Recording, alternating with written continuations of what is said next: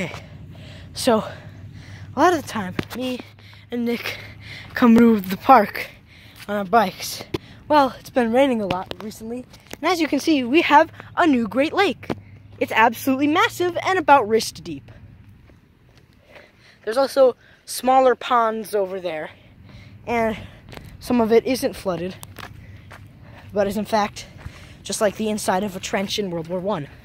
I really want to go on the slidey thing. Don't go on the slide. Don't go on the slide, it will be the death of you. Hey, at least we're not traveling. Dude, what if we just like went back to my house, grabbed a tent, and then just right here, and then just chilled out in like this weird, like, it's like ghost town vibe, but it's a park, and it's also a swamp. Get to a raft.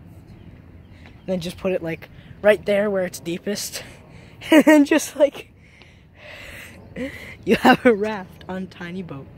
A raft on a tiny boat. I can't really English that well. Look at this. Insane. Nick, don't do it. You have so much to live for. Besides, there's probably crocodiles in there.